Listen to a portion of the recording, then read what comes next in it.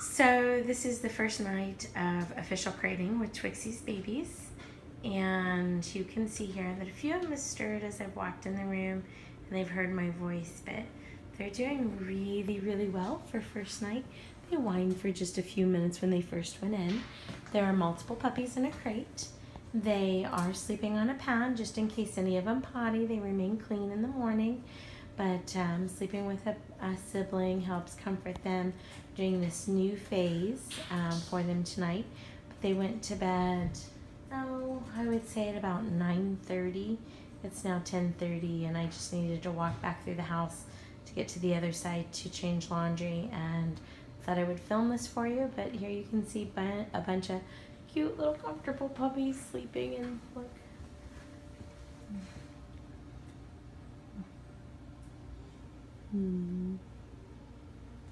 They don't even seem to be phased that I'm standing here.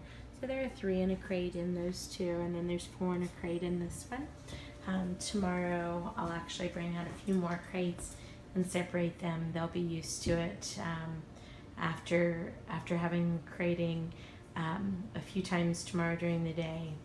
By tomorrow night, they'll be used to sleeping in them with just 2 siblings per crate versus the 3 and the 4.